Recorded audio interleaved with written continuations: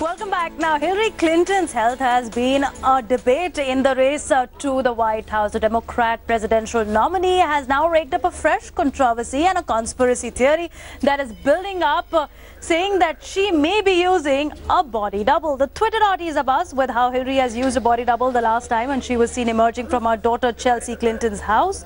There are photographs depicting comparison which show physical differences between the alleged body double that replaced Hillary. This comes after her medical episode at the 9/11 commemoration ceremony that sparked health concerns for pneumonia-stricken Democratic presidential candidate. Meanwhile, a personal doctor has confirmed that she is in a stable condition now and she's all ready for the campaign scheduled ahead of the month. So these are the two pictures that are doing rounds on Twitterati.